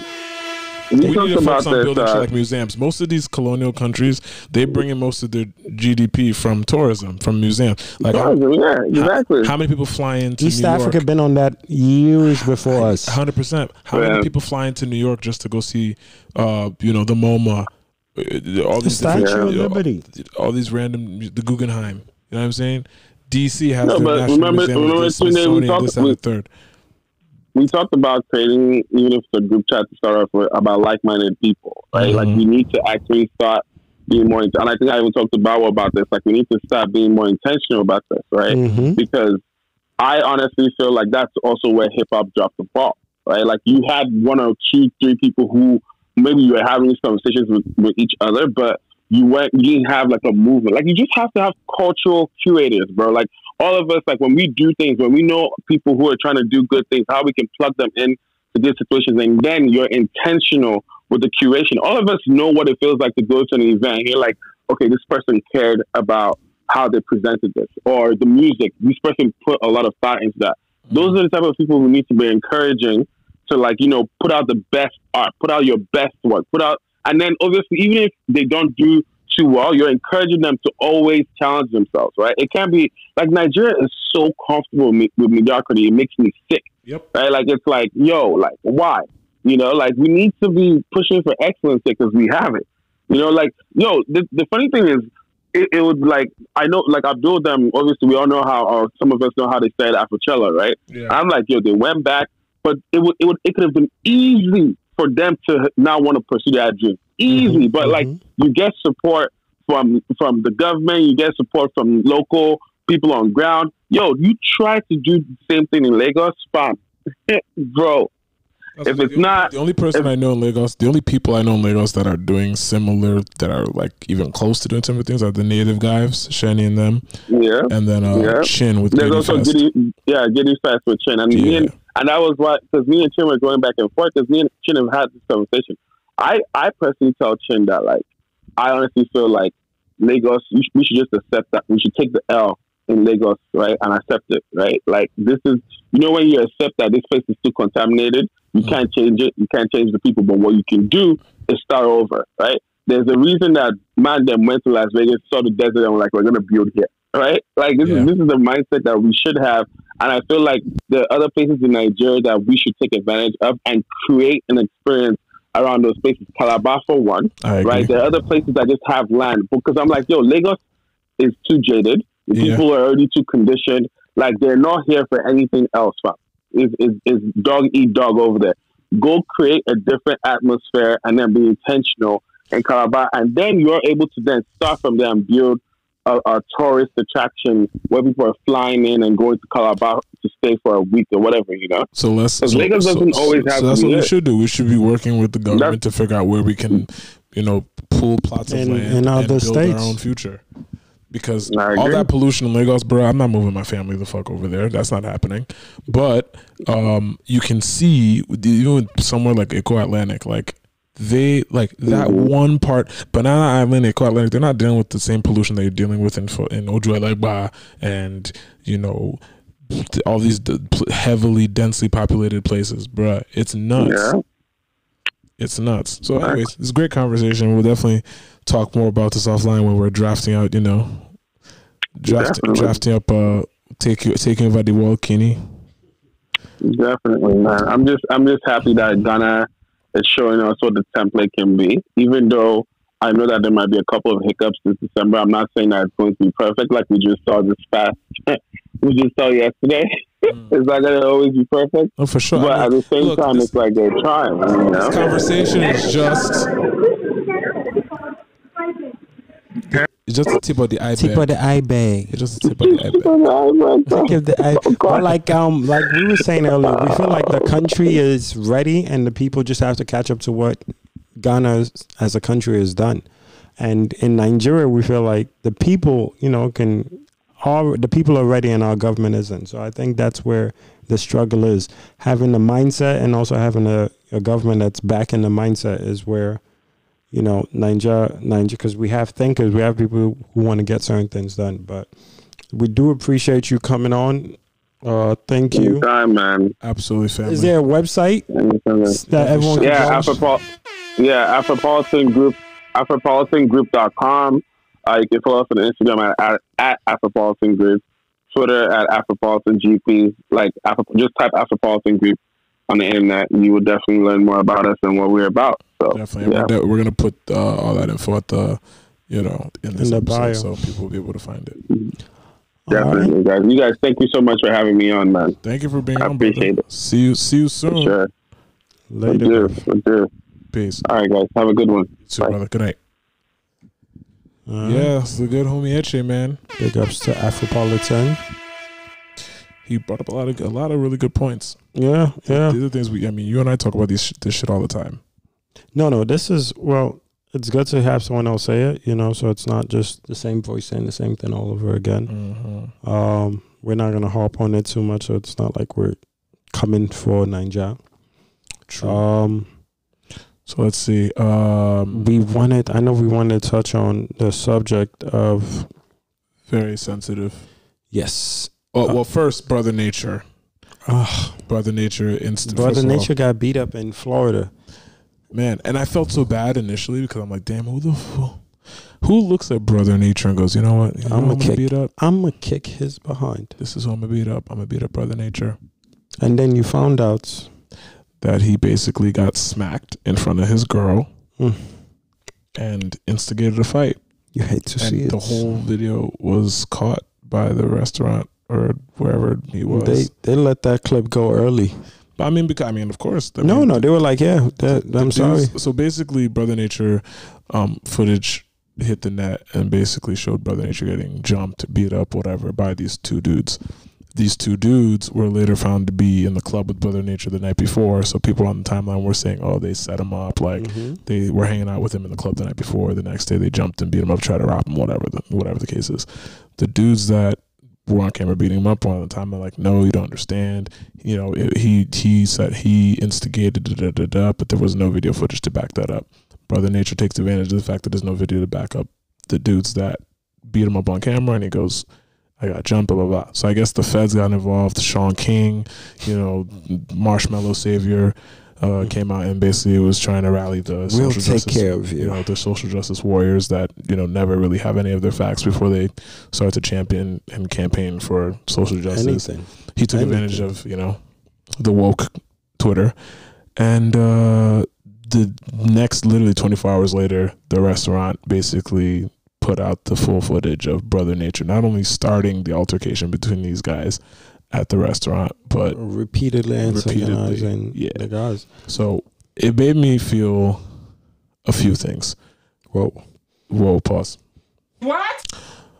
This is the reason why when I see things hit the timeline that I don't understand, I keep my mouth shut. One. Mm-hmm. Even when I do understand it, sometimes I will still keep my mouth shut because you never really believe half of what you see. Yeah. And Brother Nature's, I've worked with Kyle, you know what I'm saying? Like he's someone that he's a nice guy in person. Mm-hmm. But everybody has that moment of weakness, man. He was really, really smacked and got caught slipping. That's really all it is. He has to just take that L and move on, man. But to make it seem like he can be like, yo, don't worry about it, guys. I was bugging. He took advantage of the fact that his fans didn't know what was going on. Yeah, I don't like that. So, Brother Nature, you're in a weird place with me right now, bro. You and Canelo are gonna have to figure it out. Yeah, he's not allowed to get next to Canelo. Canelo's hard as superior. Canelo got a restraining order. Right. That boy was wilding. It is what it is. I feel like, we fall in love with a lot of, people off social media. Whoa. Yeah, like he's a nice kid helping animals out. Really? You didn't fall in love with the character, Brother Nature? Like you saw it and you were like, damn, this is a good kid. I've worked with him. He's a nice kid. Yeah. But again, he got caught slipping. We don't know exactly. I don't think he got caught slipping. I think he went looking for trouble. Okay. Getting caught slipping is like, yo, you didn't have your guard up. He didn't though. He went there looking for Wahala, and he got the Wahala he was looking for. Yeah, and we don't have sympathy because on this show is no Wahala. So you invited the Wahala to yourself, and he got some. So I think I'm not shocked. Like when I saw the video, I was like, Why? When I saw the video, why is he so mad at Bodak Nature? Because he would beat him up and walk off. Like, it wasn't on some. It happened inside. It happened outside. Yeah, like that just seems like something somebody's trying to prove a point. And obviously, he had pictures of lean and drugs, so everyone was like, "All right, this guy's bugging." That shit was crazy. Once I saw the lean, I was like, "Nah, bro." But then your boy, Brother Nature, was outside with no shoes on. He beat him up, took his shoes off. I want to know who the girl he was with. I want to know like how. That's not being said. That's not. Well, there's enough cameras now. That's the one thing. Ashiri can't bow anymore. You cannot bow any Ashiris in this 2019. Unboyable. It's impossible. Ashiri cannot be bowed. Ashiris cannot ever be covered. It's impossible in 2019. So there's a saying that goes Ashiri Abo, which means your secrets will be kept. Yes. Right? So we're just trying to say you can't keep any secrets anymore. There's a camera every and Ashiri too. Secrets have been uncovered. They have been opened. Opened impossible to hide them. More power to him, I guess. You know, I know his brand is going to take a hit. And then I guess we'll wrap it up with this news. A young entertainer passed a couple of days ago. Was it 2 days ago? Yeah, it was 2 days. Rest in peace to Juice WRLD. Yeah, man. I think they announced the cause of that yesterday. Yeah, I don't want to go too deep into it, but basically, yeah. So condolences to Juice WRLD, the team, the family, prayers up to everybody, fan base, prayers up to G and Baby and Raj and everybody on connected to him on the label side, the publishing side, the management side, everybody. Like it was super shocking because my little brother listens to his music. Gotcha. And he was one of the few artists from that generation that, yes, he's rapping about all these things that I can't relate to, but a lot of these young kids that are dealing with depression and anxiety and thoughts, like dark thoughts and stuff, they really connect to his music. So I was aware of him because of, especially because of Lucid Dreams. I remember when that whole thing happened where he sampled Sting, and Sting was basically joking like, "Oh, he's gonna help my grandkids get through college." Like that's how I became acquainted with his music. But I mean, super young kid. He just turned 21 this December, man. It's absolutely sad because I know they quoted his lyric where he was talking about not making it past 21. Manifesting. Yeah, it's gotta be careful with your tongue, man. It's sad. It's sad to see it. It's just, I don't know. It's just a sad thing to talk about. Like I said, just respect and love to everyone going through mourning, loss, whatever it is, that whole process. Because obviously he touched a good amount of people with his music. So as somebody older than the age of 21, it's always sad to hear somebody past at that age. It's just so weird because you're still getting a grasp and a grip of how things truly are in this world. So it's unfortunate to just see a young person pass. So, yeah.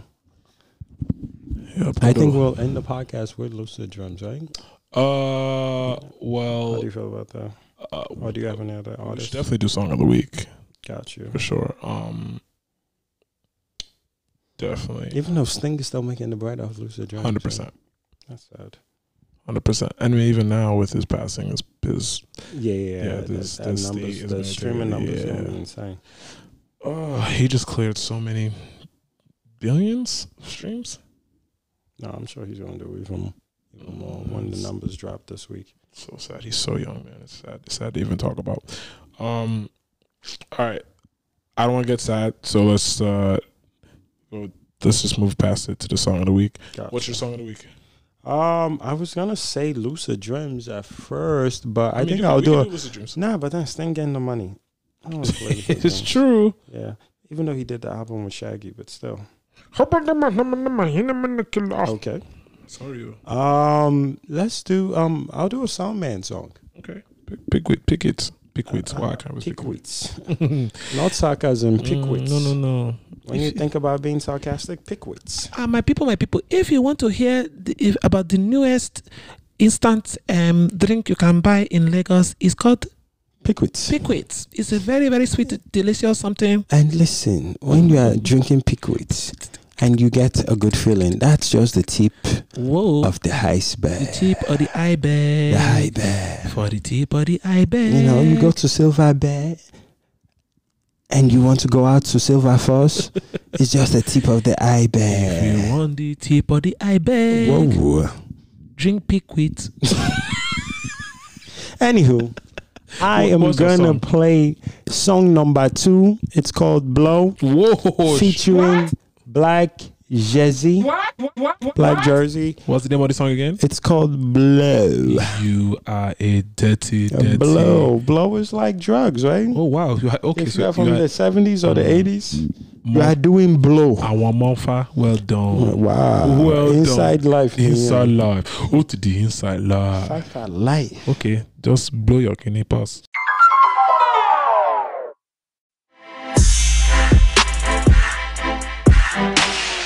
Shout outs to Team Starboy. Starboy featuring Wizkid. Yaga. Featuring Black Jersey. Blow.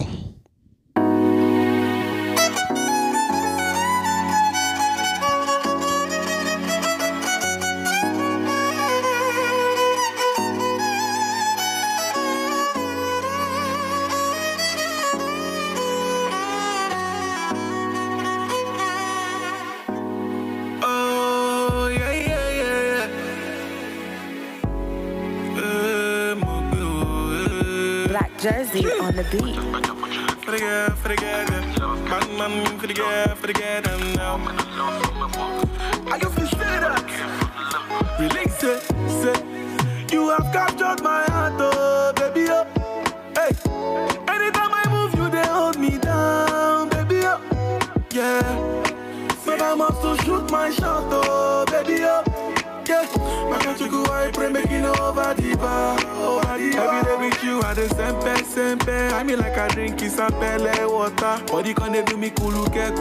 Go run the matter inside the keke na pepe. Every day with you I the sempe. I mean like I drink is a pele water. Body can they do me kuluke. Go run the matter inside the keke na pepe. Yeah, oh yeah baby blow down your trumpet, blow down your trumpet, blow, sample your trumpet, blow. Oh yeah, baby, Jojo for daddy, yo, Jojo like mommy, yo, Jo for allergy, yo, yeah. Baby, make I on you different, Tori. See the feeling you give me, my girl, it enter body, yo. I beg you do me small. I beg you do me no be rush. Blind girl, baby blow. Oh yeah, baby blow from daddy, yo. But blow like mommy, yo. Blow my cassava, yo. Oh yeah, baby blow like mommy, yo. Blow oh daddy, yo. Oh my baby blow. Oh yeah, baby sempe. Blow me like you drink isapele water. Body gonna do me je. Run the matter inside the keke na pepe. Oh yeah, baby sempe. Blow me like you drink isapele water. Body gonna do me je. Run the matter inside the keke na pepe. Yeah. Oh yeah, baby blow down your trumpet, blow down your trumpet, blow, sample your trumpet, blow. Oh yeah, baby Jojo for daddy, yo, Jojo like mommy, yo, Jo for allergy, yo. Say, you have captured my heart, oh baby, oh. Hey, anytime I move, you they hold me down, baby, oh. Yeah. I must to shoot my shot, oh baby, oh yeah. My country go I pray making over the bar, Oh yeah, baby, sempe. Blow me like you drink isapele water. Body gonna do me je. Run the matter inside the keke na pepe.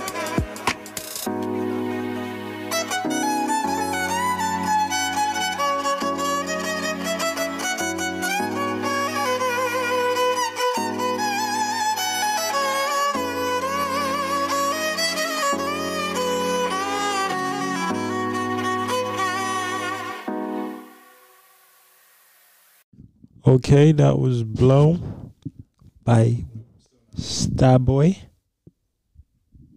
Starboy did so. That was Blow by Starboy. You said blow like a cop just now.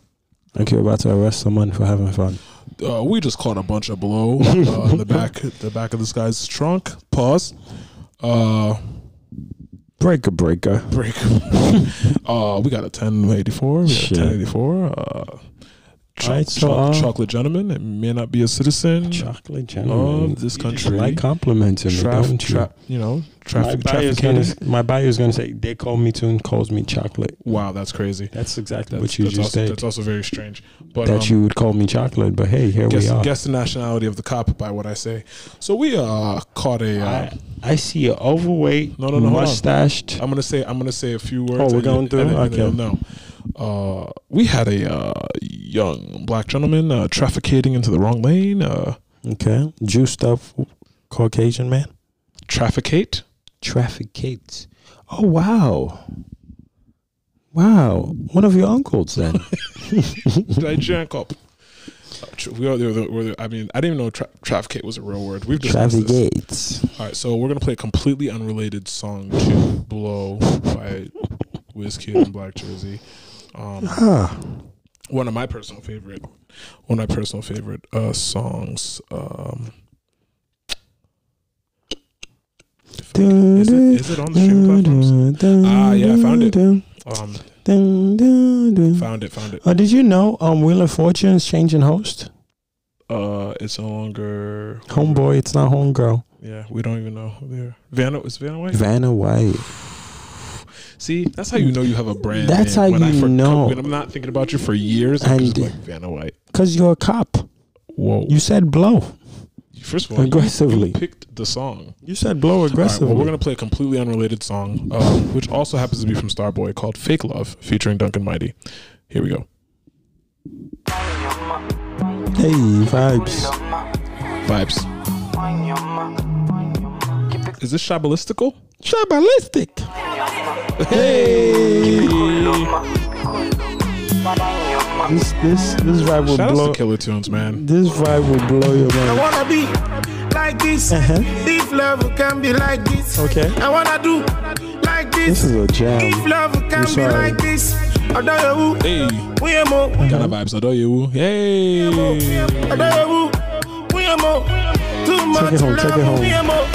Only fakers be loving when you have. When you what? When you ready them to when you ready. Only what? Only fakers be loving when you have. The figures are beige. When you ready them to when you ready. Hey. Why you there? Hey. Sure you got that? Whiskey. You know that. Sure you got that? But you know that. Sure you got that for me if I know well. Okay. So if you love me, I beg make I know. So make you show me plenty love, make I know. Okay, so we're gonna pause that part. See. Because I like the song a lot, but you ever notice in the club when they play that record, they skip like that last bar of that verse? Really? So, I don't go clubbing. Okay, so basically, let me go back. I be home on my Bible. Hold on. Make I know. So if you love me, I beg make I know. So make you show me plenty love, make I know. They skip that bar, so they go. Make I know. They skip whatever the next thing is. Plenty love. Make I know, and they just go right into the only fakers. Yeah, I noticed that. I don't be in clubs, that's why. Only fake girls be loving when you have. We're such music nerds. When you ready them to mama, when you ready. When you ready, you. Only fake girls be loving when you have. It's a fact. When you ready them to mama, when you ready. So this is only funny. This is ride or die music, 100%. This is funny. Is this Queen and Slim music? Don't be disrespectful. Oh, wow. You know they played for Line there, yeah. Ghana that was dope. Yeah. They played for all the Ghanadicians. You know, the people that go to Ghana to become queen mothers after getting initiated by Black Americans. You saying they go there and become queens after spending a slim time in Ghana? Of course, they Queen and Slim. Yes, that was a good one. Well thank done. you. I'm here all week. Well done. Anyway, carry on with the vibes, please. Hey. Make I love you, Oh, Odo. He's Ghanaian. Sexy lady. Only in this song.